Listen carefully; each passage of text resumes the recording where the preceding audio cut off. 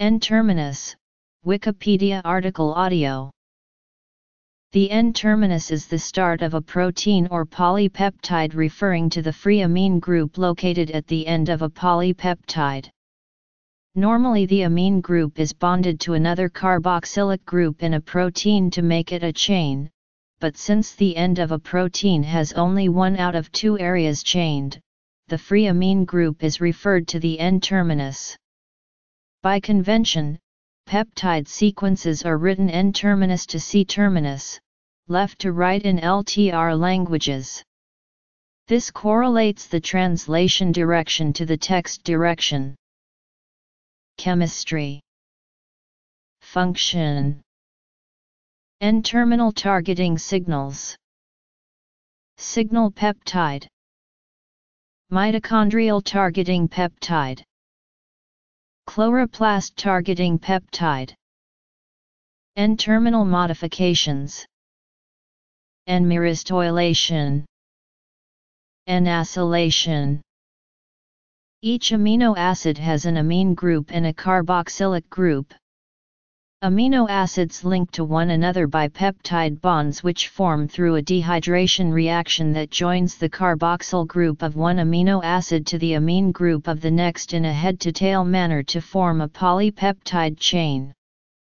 The chain has two ends: an amine group, the N-terminus, and an unbound carboxyl group, the C-terminus.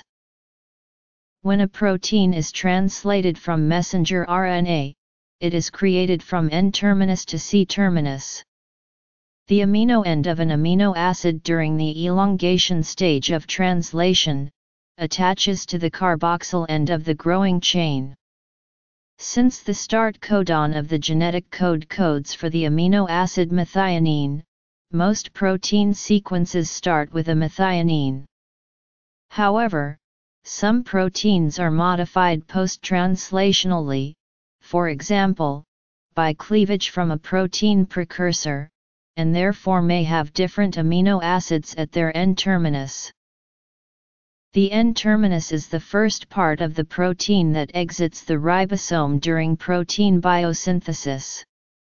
It often contains signal peptide sequences, intracellular postal codes that direct delivery of the protein to the proper organelle. The signal peptide is typically removed at the destination by a signal peptidase. The N-terminal amino acid of a protein is an important determinant of its half-life. This is called the N-end rule. The N-terminal signal peptide is recognized by the signal recognition particle and results in the targeting of the protein to the secretory pathway. In eukaryotic cells, these proteins are synthesized at the rough endoplasmic reticulum. In prokaryotic cells, the proteins are exported across the cell membrane.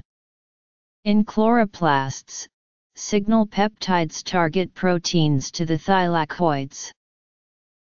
The N-terminal mitochondrial targeting peptide allows the protein to be imported into the mitochondrion. The N-terminal chloroplast targeting peptide allows for the protein to be imported into the chloroplast. Protein N-termini can be modified CO, or post-translationally. Modifications include the removal of initiator methionine by aminopeptidases, attachment of small chemical groups such as acetyl, propionyl, and methyl, and the addition of membrane anchors, such as palmitoyl and myristoyl groups. N-terminal acetylation. N-terminal acetylation is a form of protein modification that can occur in both prokaryotes and eukaryotes. It has been suggested that N-terminal acetylation can prevent a protein from following a secretory pathway. The N-terminus can be modified by the addition of a myristoyl anchor. Proteins that are modified this way contain a consensus motif at their N-terminus as a modification signal.